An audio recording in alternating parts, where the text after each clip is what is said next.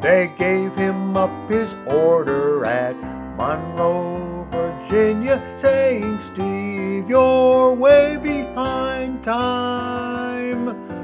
This is not 38, but it's old 97. You must put her in Spencer on time." Steve Brooklyn said to his hard-working fireman, "Just shovel on a little more coal. And when we cross that white oak mountain, you can watch old 97 roll.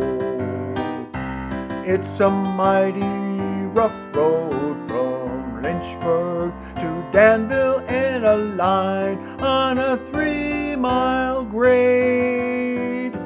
It was on this grade when he lost his air brake, and you see what a jump he made.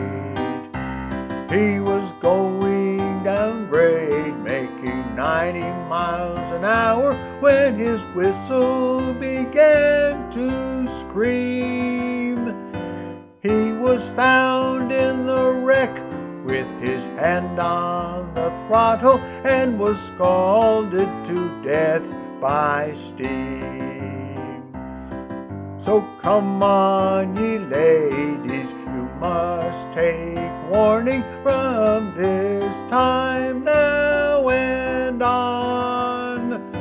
Never speak harsh words to your true loving husband. He may leave you and never return.